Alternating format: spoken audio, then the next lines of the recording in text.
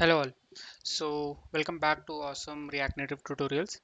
So in this tutorial we are going to use one of the alert libraries.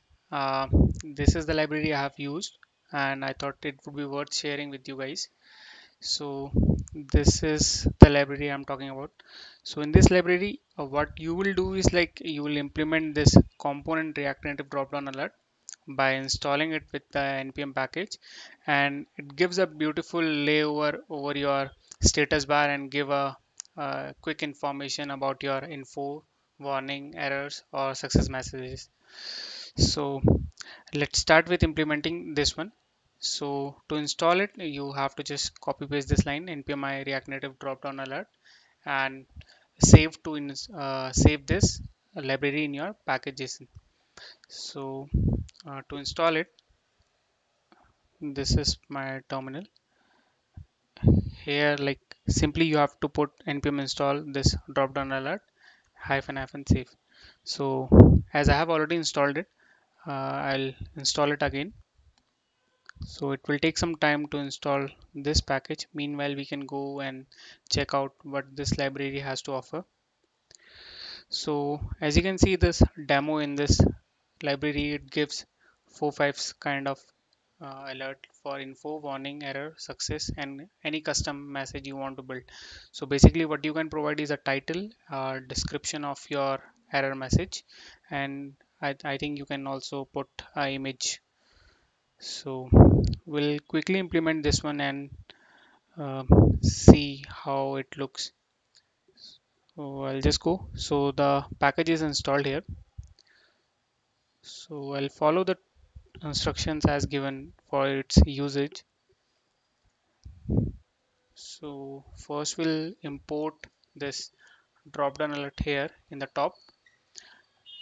Now, so this is the main alert. So just to make sure, like you have to import it at the bottom of your the top level of your view, because it will be coming from your top drawer, like from where you can see your times and battery percentage. So this is where you have to implement it. Moreover, we can go to its example section where we can see what example they have provided.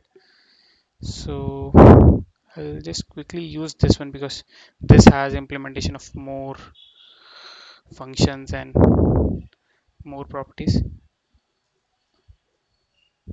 Mm, Here, so I'll not be using this container style because it's using some custom styles. You can implement it later. Render image, this one I don't need. On close and on cancel function, so I'll just use this also.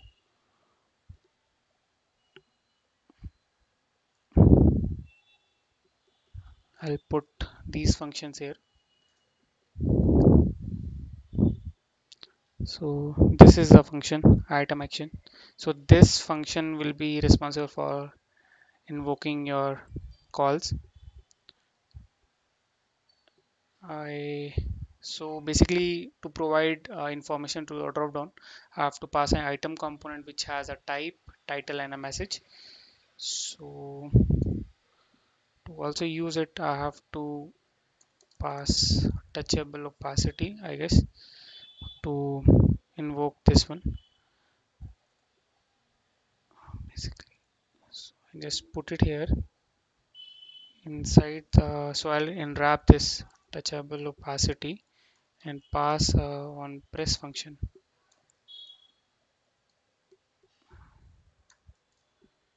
and this will call item action, and I'll pass item action type as info, title as some drop down alert, and message would be you can also try it, and I'll unwrap this. So I have to close this one, and here I'll close this one. Okay, so all my functions are set. uh, so let's reload this one. Okay, it's showing some error.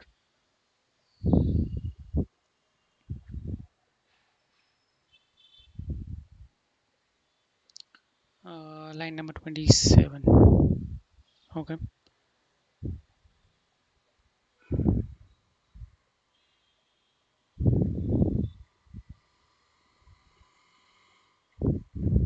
okay, this looks okay, but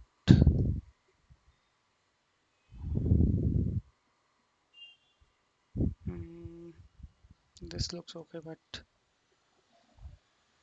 this is throwing error.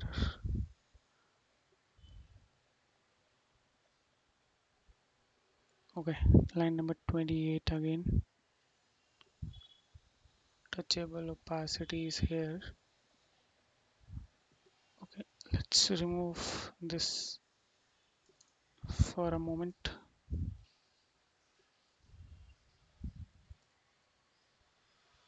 Okay, so how about we'll call this item action in our component mount.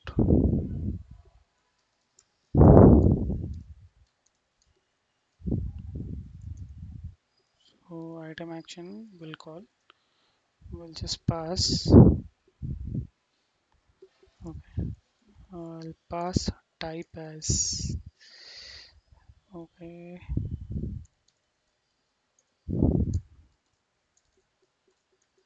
so I'm just passing all the things quickly, and remaining is the title.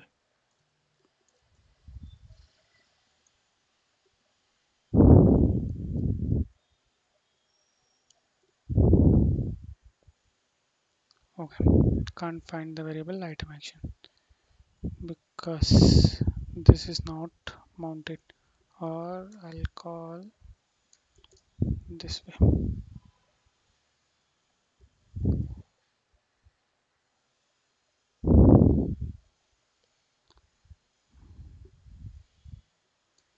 Silly. Okay,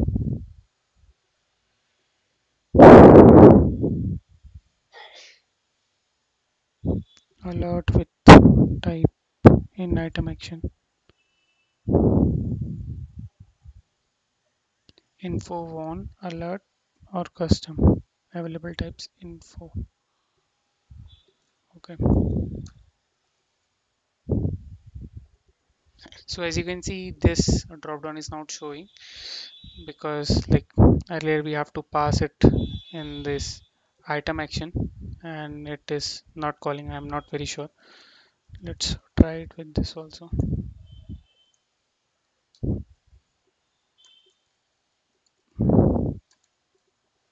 Item action, and I'll just copy this part.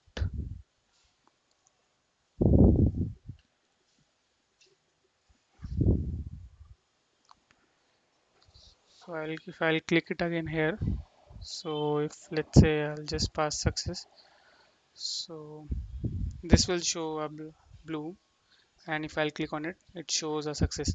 So you can implement this library, and you can have a beautiful drop down alert in your React Native application. So stay tuned to our channel. We'll be giving more tutorials on building React Native applications.